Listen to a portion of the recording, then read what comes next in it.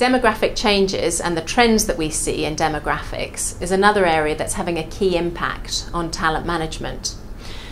Clearly, people are living longer across the globe, but particularly in developing countries, we're seeing much longer lives and we're seeing healthier lives, and people who are able to contribute economically into their 70s in ways that wasn't the case in previous years.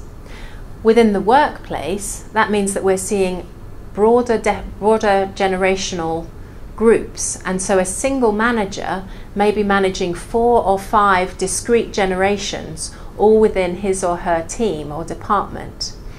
The ability to be able to differentiate between the expectations, the motivations, the needs of those groups, and to be able to segment the talent in a generational way is going to become increasingly important.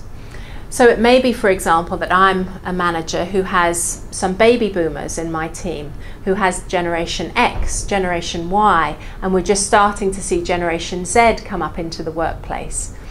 Now, Generation Y are characterized by needing to find meaning in work. They need to know that it's meaningful to them, at least. They want flexibility, they want to be valued, they want to be recognized. Generation Z, who are just moving up, initial indications are that they're very curious, that they've grown up in a technology-enabled world that's enabled them to come to the world with curiosity and with questions. Interestingly, for such a technically savvy generation, they prefer face-to-face communication rather than online communication.